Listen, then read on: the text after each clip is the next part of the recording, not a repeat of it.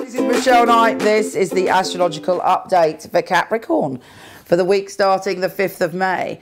Now, this week, you'll want it to be really serious and you want it to dig in and you really want other people to stick to their commitments.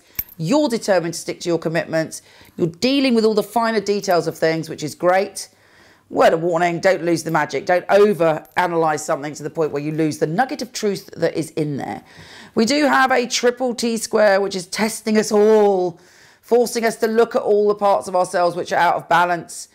And with you, you may be finding that there's someone controlling in your life, or are you being controlling? Capricorns do have that tendency sometimes, if you forgive me for saying so.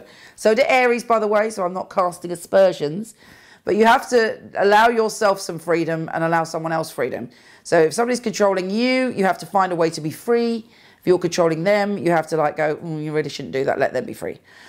The Grand Earth Trine is the happy news this week on the 9th, where you're finding yourself laughing and feeling happy and feeling optimistic and feeling joyful, thank goodness.